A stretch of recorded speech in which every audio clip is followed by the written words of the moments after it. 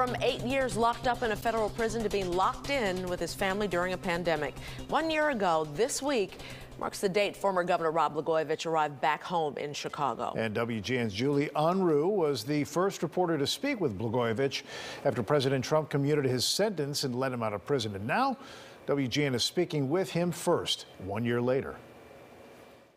Rod Blagojevich makes it clear, while the rest of us may have felt like prisoners in our own homes during the pandemic, for him, a newly released federal prisoner, surrounded again by his wife and 2 daughters, it was an incredible reunion and a great joy.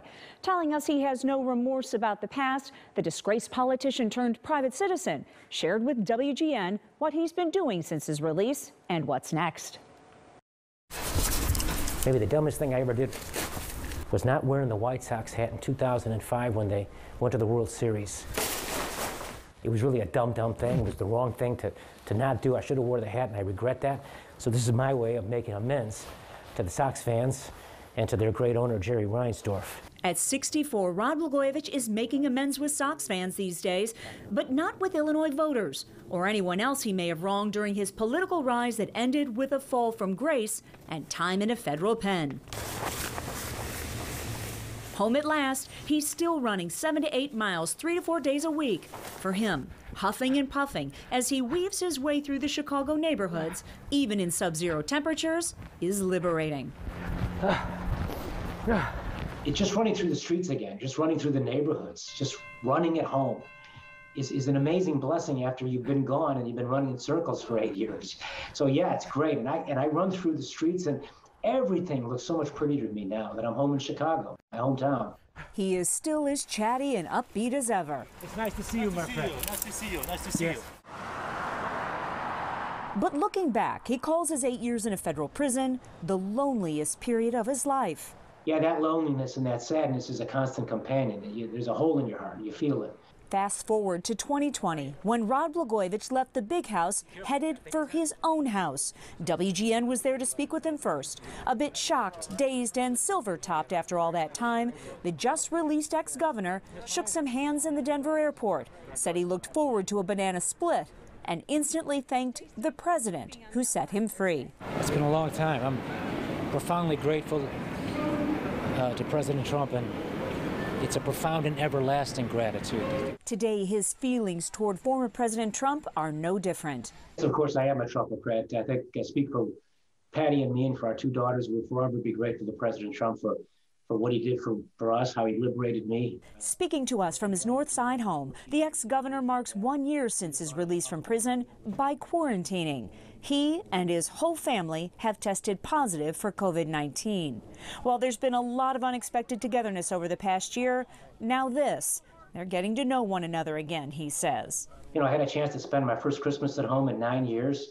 It was simple and sweet and perfect. And this is, in fact, my first Valentine's Day at home in 9 years, and this is nice as well. He feels good. His family's getting through it, and he isn't letting the virus get him down. Hey, it's Rod Blagojevich. I'm very excited to connect with you on Cameo.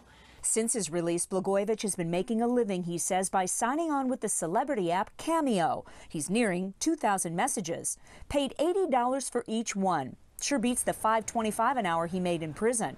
It's a reminder to me of all the good that there is in the world, how there's so much more love in the world than there is hate, how people care about one another, and how even though there is wickedness and evil, there's a lot more good. He tells me he's doing some consulting for businesses too, even gave a virtual commencement speech for inmates to entrepreneurs, and believes in the work of I Am a Gentleman, donating his suits that he wore as governor of Illinois to young men trying to enter the workforce.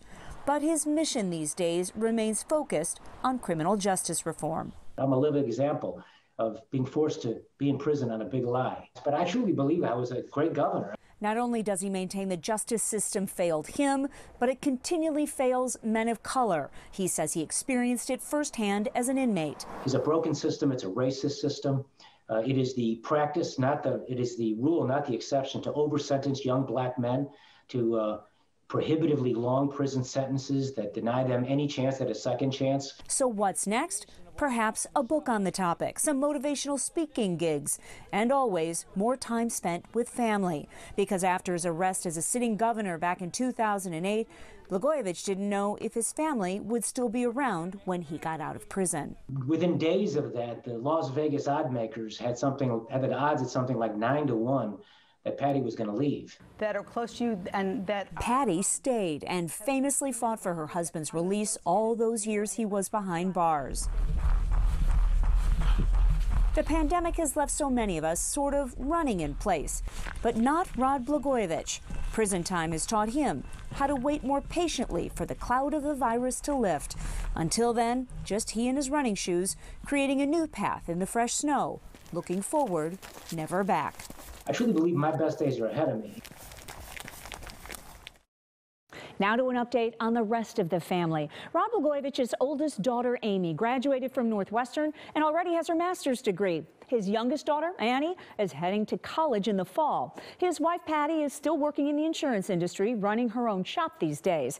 As for his only sibling, Robert Blagojevich, who also stood trial with him back in 2010, Rod didn't want to get into their personal relationship with me. He only shared that he understood his brother's anger and bitterness over their history in politics together. Julie Unruh, WGN News. Quite the story. I can't believe it's been a year already. No, wow. Time flies.